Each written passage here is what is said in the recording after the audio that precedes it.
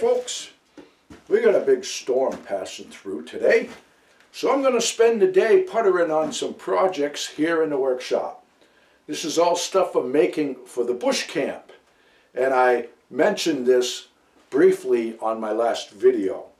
Over at the bush camp right now I have, folding chairs and a few things, and that's just temporary. But over time I want to have everything that I use there made from materials that I found in the woods, being, trees and tree branches and stones, but also stuff that I find and repurpose, like this old gas can. I found this old gas can in the woods, and you can hear it's got a bunch of rust and stuff. I opened the cap to see how shiny it is, but it's got a built-in spout, so I can't really see inside. And I'm going to cut it open, and if it's shiny enough inside, my plan is to make a reflector oven for the bush camp. And I got a few other little projects. So I'm going to try and cut this open and see what I can come up with.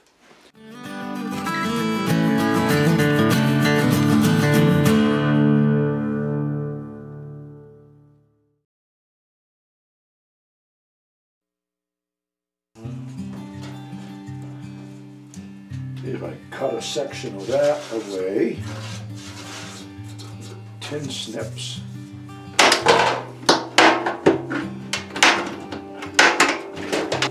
This would go a lot better if I had my other tin snips. These are old and worn out. I don't know, folks. Looking pretty crappy in there. It's really too bad that it's so dirty on the inside. And I think that I could sand it and get it shiny, but then that sanded metal would just rust and it would end up being like this. So lining it with foil will be the answer. My project is looking kind of disappointing. The inside of the can is rusty and crappy and not very reflective, but I'm a stubborn old cuss and I'm not ready to quit.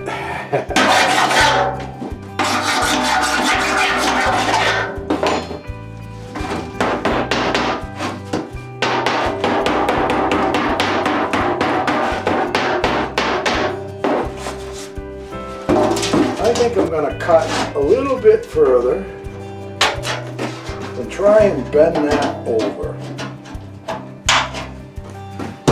I think bending that over, smashing it down with the hammer, is the best bet.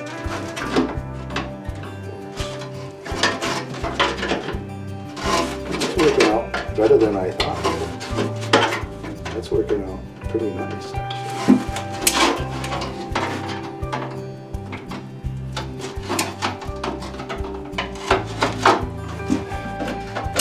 I think, all in all, it's going to be a good plan.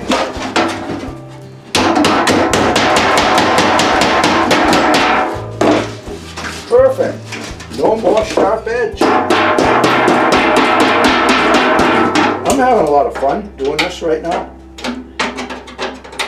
This is why I built the workshop. I love coming down here, puttering on things. And I'm using my dad's old tools, so that makes me feel even better.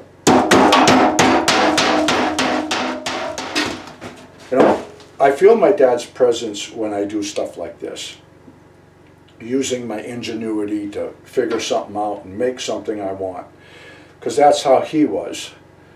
He was really brilliant in that regard. He had a creative mind.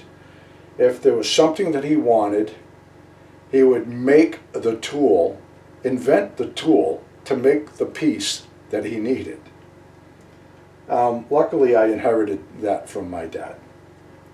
So I feel his presence when I'm doing stuff like this. He would get right in on this project. Now I've got this spout here, and I don't want it poking inside the can. So I think I'm going to cut this off and then put the cap back on the can. And I put some little legs on it too. I got all kinds of scrap. I can figure something out. So cut that little lip away, and I think that'll slide it through.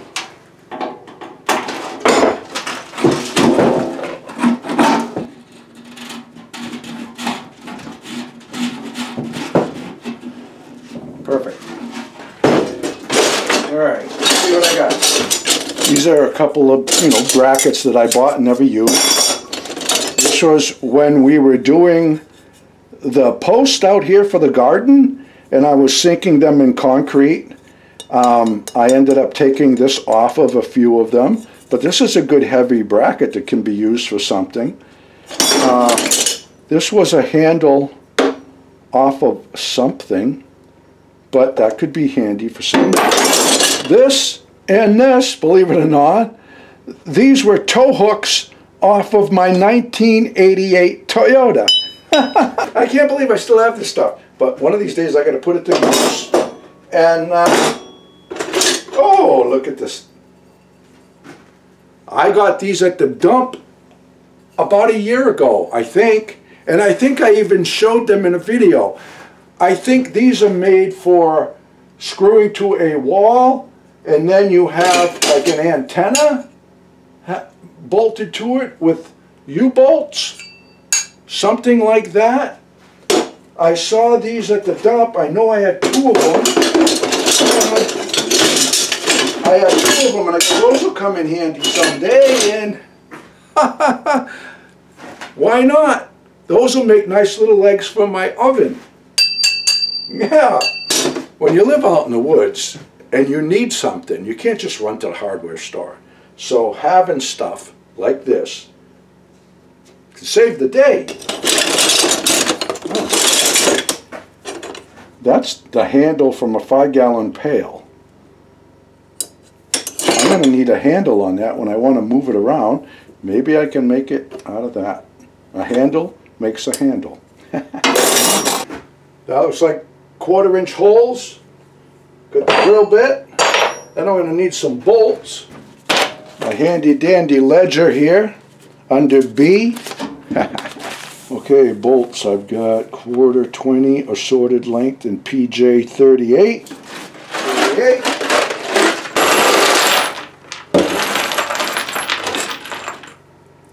One, two, three, four.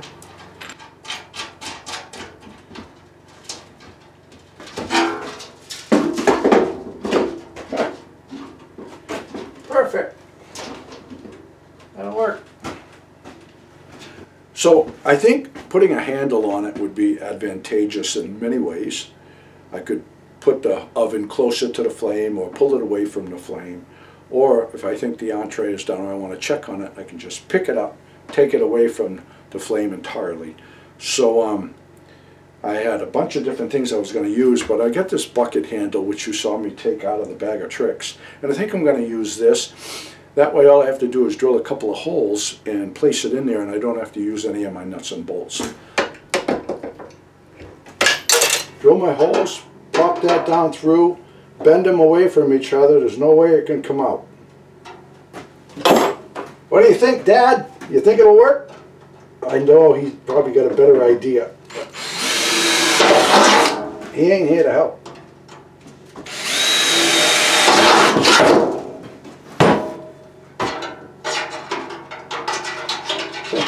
Now we need a rack. Whenever I go to the dump and I see a rack, I grab it. And I've gotten tons of them.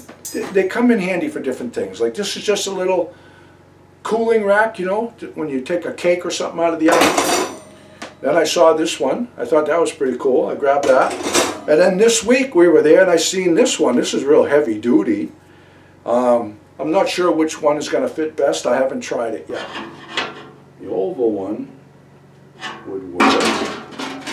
It's just a little bit big if I bent these down. So this rack right here, from here to here, is the length of the inside of that. And then if I bend these down right there, that radius runs with the bottom of that. And I think that'll seat really good. I hope so. I'm going to put that in the vise and see if I can bend it. In there, like that. Bend that down.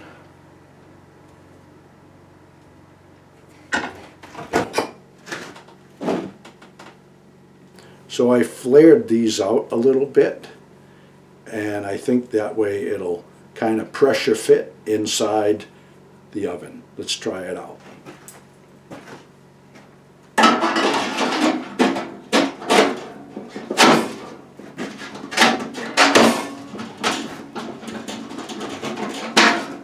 Here it is, man. So what do you think, folks? My gas can reflector oven. All made out of trash. It's kind of cute. I think it's cute. Yeah. Made out of a gas can that's been out in the woods, the little rack and the metal that I got at the dump, and this was a handle off of a 5-gallon pail that was junk. And now it's been repurposed. This was a fun project. So now I'm going to line this with heavy-duty aluminum foil, and I think it's going to work just fine. Actually, I think it's better that I'm going to line it with foil. If that was all shiny and new and I used it just the way it is, and there was food splatters in there, and then I left that at the bush camp, which I'm going to, and I think the bear would be attracted to it and just ruin it. He'd mess up my project, and I don't want that. So by putting foil in it, fresh, clean foil every time I cook, I think it'll be much better. So sometimes things don't work out as planned, but it actually works out better. All right? So when this storm is over with, first thing I'm going to do is head out to the bush camp, clean out the fire pit, get a fire going, and try baking something. And I'm pretty certain that even though it's roughly 20 degrees out, it's supposed to drop down to 2 below, I think, or 4 below tomorrow night. So it'll be cold. And even though it's cold out, I'm pretty sure that that will cook stuff just fine. Before I lined the reflector oven with foil, I scrubbed it all out, cleaned it up. Actually got kind of shiny, but nonetheless, since it's an old can, I ended up coating it all with tin foil on the inside. And we're going to get out there and light a fire and see what happens.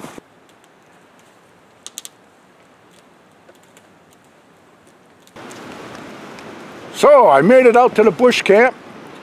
The storm that we were having luckily blew away. We got 5 or 6 inches of snow and very little of the ice. In fact, there's no evidence of the ice now, so that's perfect. So I probably should have put my snowshoes on, but I got trucking out here without them, and I wasn't going to go turn around and get them. So I made it out here. It's snowing and blowing, but it's kind of nice. And I just got the fire going. In a little bit, we're going to give it the maiden voyage.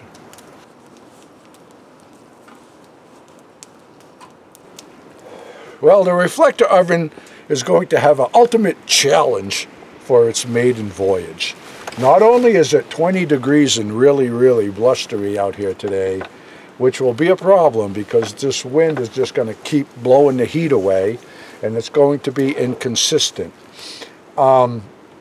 Instead of just trying to roast a piece of meat, I'm going to try and cook corn muffins. I don't know, folks.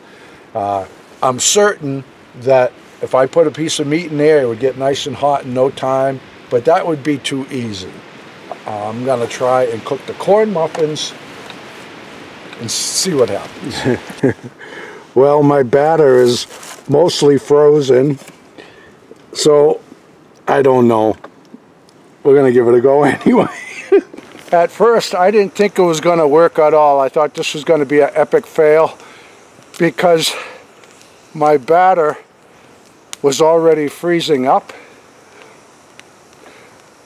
Like I said, I'm a stubborn old cuss, so I'm just going to keep on cooking them.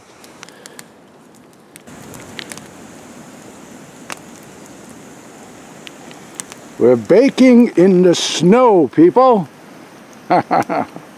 Let's see Martha Stewart top that. Well, my fire was starting to get kind of cuckoo, and my muffins are starting to burn on the top, so I turned this around just for a bit. Because it's so cold and windy out here, it's becoming a real challenge to pull this off. The reflector oven works best when you have a raging flame in front of it, but when I do that, they brown up too much, and they're not cooking on the inside.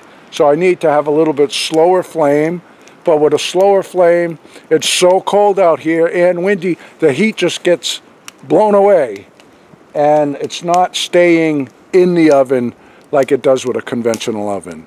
But this is no conventional situation. So I think one way or another, we're all gonna have some corn muffins that just might be a little too toasted on the top. What do you think? Let's go check.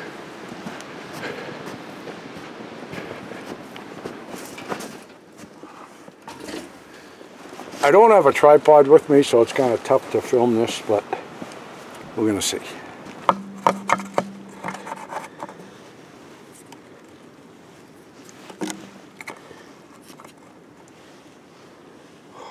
Steamy muffin. Oh, smells good.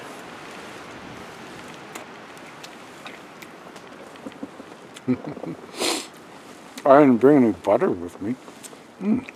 What? It's cooked all the way through, folks. Cooked in an old gas can in the winter in the woods. If it did this good in these conditions, in the summertime it's going to be fantastic. That way I can put it exactly how I want it, have a better surface to set it on. I mean, everything out here is frozen. The only thing I wish is I brought some butter. Well, my friends, the little gas can reflector oven worked like a charm. I'm not going to say I'm surprised because I really had faith in it. I didn't have any doubts whatsoever. Yep, pretty cool. So if you like this sort of thing, make sure you subscribe and follow along for the next bush camp project. Frankie and the boss out walking in the woods, living life happy and free. Tracks in the snow everywhere they go. There's a pokey way up in that tree. A beaver built a pond where they have some fun, taking life a day at a time. Best friends until the end. Frankie and the boss. Frankie and the boss. Frankie and the boss.